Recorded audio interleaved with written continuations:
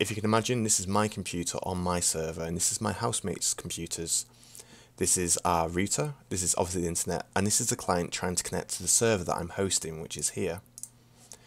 Now, right now, with my settings, that's impossible. I need to allow the port, which we put as 9999, to be port forwarding, which means it will allow this client to connect to our router using this IP address and find the port that's forward to this IP address. Now that's quite a lot of information, it's a little bit confusing, so I'm going to show you how we do it. On your system, if you're using Windows 10, you use CMD here, and we'd put in ipconfig. Now straight away our default gateway, which is our router, is on my computer it's 192.168, etc. My local IP address is 192.168.0.2.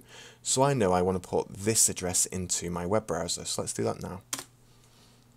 Your router obviously might be different from mine, it most likely will be. You'll be asked for your password and your WPS pin. This will be found on your router itself. Now if I sign in, now on my router, I know where my port forwarding is. Might be somewhere else different on yours, but you will have to search around. I know it's most likely to be in my advanced settings. If we go down to our security, which port forwarding is considered, we'll find port forwarding.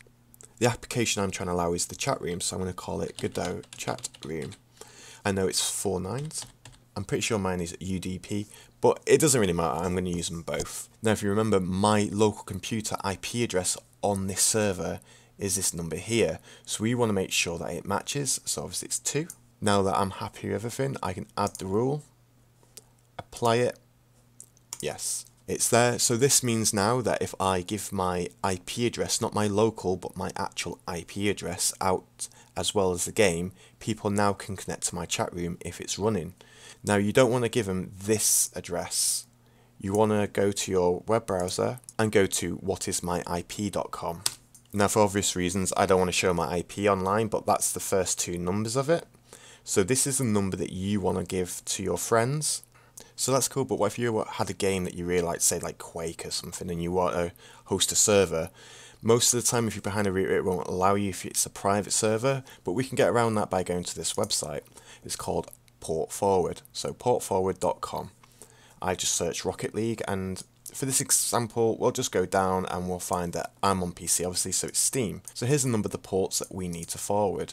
So you'd follow the same steps as before, but instead of using 4 nines you'd put this data in instead. Then you'd be able to host a private game. So that concludes the end of this tutorial. If you have any more questions on port forwarding or network in general, please let me know.